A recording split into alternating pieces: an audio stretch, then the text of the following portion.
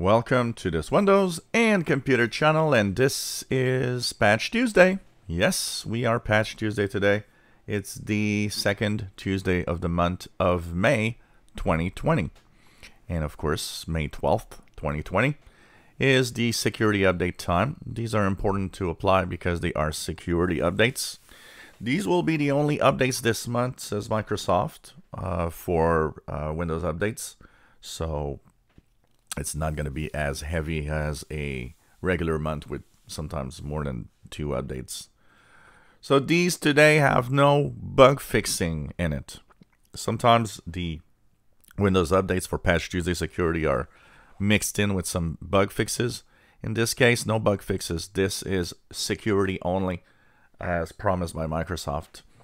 So if you're on Windows 10, Windows 8.1, first of all, for those on Windows 8.1, you guys are getting a update.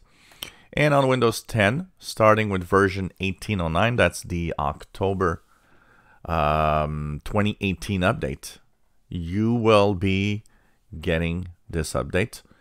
So on version 1809, the October 2018 update, you're getting KB455-1853, brings your build number to 17763.1217. In the versions of 1903 and 1909, which are the May and November 2019 update, it ups your version from 18362 or 18363 to 8.836. So the ending is the same, 836, for both versions.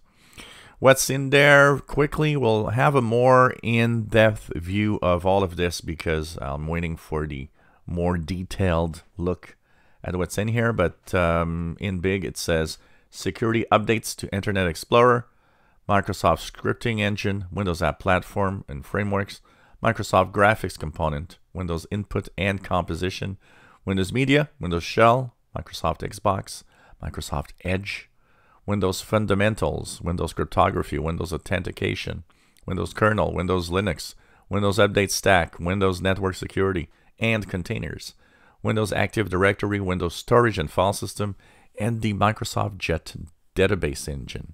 That's a lot of stuff. I'm suspecting there's quite a lot of fixes again this month. So head on to your Windows updates. As I say, the bug fixing updates, I always say, if you got no problems, just wait. These are security, so you don't have to apply them today, but I know that there's a few, at least one big 0-day flaw that Microsoft knew about for a while. So, it's important to apply these updates to stay safe on Windows. It took a little more time than usual on my machine. It was actually longer to install this time around. So if it takes a little while on your machine, don't be surprised, as this did take more time than usual on my machine to actually update. But it went through without a problem and seems to be working well. If you enjoy my videos, please subscribe, give us a thumbs up. Thank you for watching.